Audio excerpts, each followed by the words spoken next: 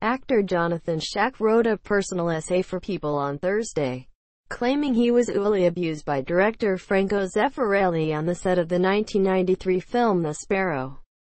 Schaech, who is now 48, says he was 22 years old and new to Hollywood when the then 70-year-old Italian director cast him in the film. Right from the start, Schaech says he knew something was off with Zeffirelli, and was uncomfortable with the way he tried to seduce him with flattery.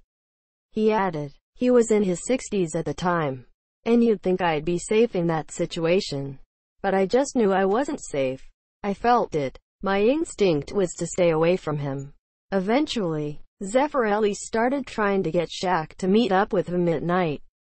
"I didn't have an agent, or anyone to talk to or protect me except for my acting coach, who was unbelievable, but at the time was on his deathbed."